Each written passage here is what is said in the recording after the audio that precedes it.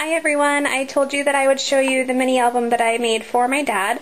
I do want to let you know that this does not have any pictures in it and it is far from being done. I don't really have very many embellishments in there yet. I've just been working on it for the past few days, but I just wanted to give you an idea of the color schemes, and if you have any advice or things that I can do for embellishments, that would be wonderful. This is the front cover, and all of the paper that I used is from the My Mind's Eye Complete Boy collection. So, I forgot to mention that this is a paper bag album, and I used the Celebrate It brand paper bags from Michaels. So that's what it looks like on top. This is what it looks like on the side. I will be putting another piece of cardstock over this section right here and also the side, so it'll give it a more finished look. And when you open it up, this front little piece right here is a insert for a tag. There's an opening there. And then what I also did is I went ahead and I made the tags for the side. They are different shapes, and what I did for these is I took a file folder and I just cut down different sizes of tags that I'd like to use. They're not all the same size, they don't all look the same, and that's kind of what I wanted. So it's the brown polka dots on one side and then kind of the blue faded design on the other side. Now, as you all know, in the paper bags there's actually enough room in here for 2 tags, and I haven't made 2 tags on each, and what I mean by that is there's another little slot right there. And I may do that, but right now it's just going to be the one.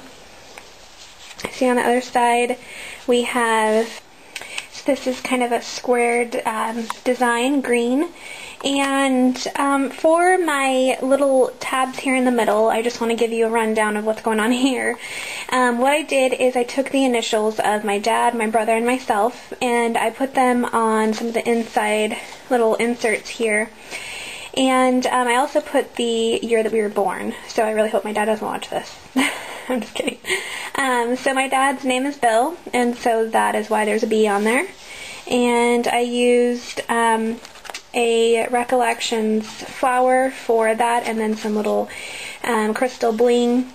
I also used this really neat lace. I don't know if you can see that. It's really delicate. There's a lot of little eyelets in it, and I got that at Tuesday Morning.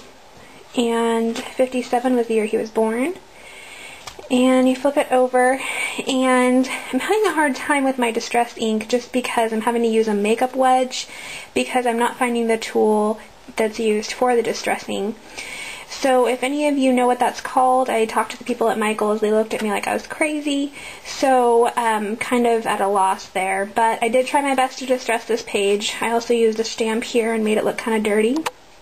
I took a dimensional sticker for the top here, and what I did for these little tags is I put some journaling spots on them, but I also distressed the top to give it another dirty look with some kind of industrial looking brads. There's actual screws on the inside. And like I said, none of the pages are really done, so this is what we have so far. We have another one of those tags, and this one is smaller than the last.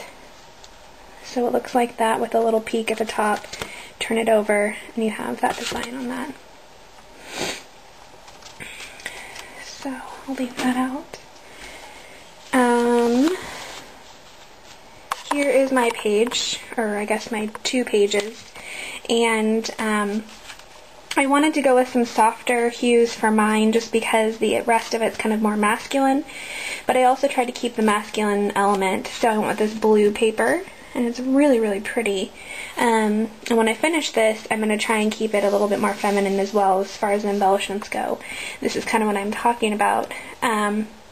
Here we have an M. My name is Michelle, and what I did is I took some kind of more feminine lace. I got that at Tuesday Morning as well, and also this paper flower here with a blue topaz bling in the center, and then I also have some music note butterflies here, and the year I was born, which is 83.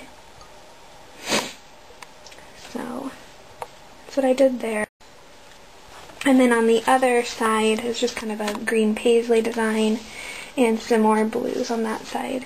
And the tag on this is fairly large. It's a full scale there, and then on the other side is kind of a gold color. What I wanted to do with this is I have a picture in mind that is actually going to take up this entire tag, but I thought that that would be just fine since it is kind of tucked away here in this insert. And then on to my brother's page, and I did this by age because I am older, so I don't want you to think that I get to be before him. This is the first page of his, and of course we just have the sun on there right now. Here is more distressing that I tried. It didn't work so well. And some more lace that I got from Tuesday morning, and it is just gorgeous. That's a dark chocolate brown. I put a little embellishment there. These on this paper, it's actually milk caps on the paper, so I thought that that was really neat. And he was born in '87. On the other side, we just have the gold going on against the reddish gold. And in here we have a tag that's different than the others, with that green that we saw before, and also a bluish gold. The very last page is going to be for family. So this will be family portraits, family get-together pictures. This one I did not leave open for a tag, just because I kind of wanted the whole album to be a little bit different on each page, so you don't know what to expect. And then again, I did the same pattern paper on the back as I did the front. And what I'd like to do is kind of have another piece right here of the cardstock for the binding, and then what I'd like to do here is have a little button closure here, and then put some maybe ribbon or something to wrap around that for the closure. And then obviously the front would be embellished and finished. So that is my Father's Day album, and I still have some time to work on it, but I am trying to get it done so that I have a little bit of time before then for some breathing room. Let me know what you think, and I would love to hear any comments or feedback, and I will see you again soon. Bye-bye.